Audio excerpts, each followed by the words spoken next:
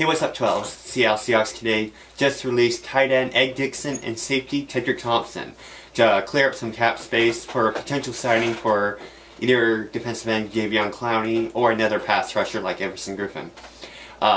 Dickson was signed in the 2018 offseason by Seattle, spent half the season on the injured reserve, came off it late in 2018, had a decent productive season with Seattle.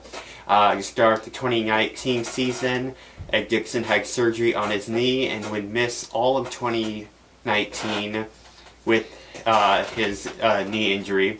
He came off for one day partway through the season, but went back on the next day.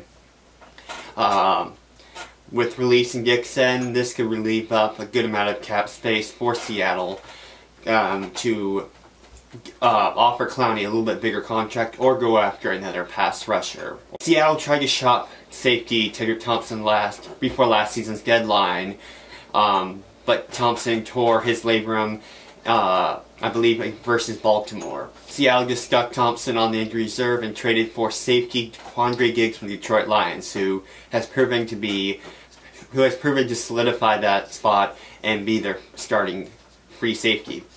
Thompson was drafted in 2017 out of Colorado by Seattle.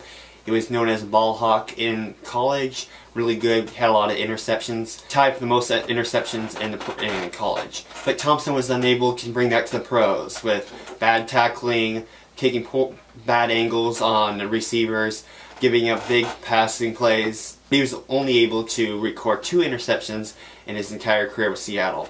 With the acquisitions of Quandre Diggs and Marquise Blair, there was just no room for Tedric Thompson on the roster. With the releasing of Dickson and Tedric Thompson, this is going to leave up some extra cap space, not a ton, but to help with signing more pass rushers, hopefully more pass rushers, to help bolster up Seattle's defensive line for 2020.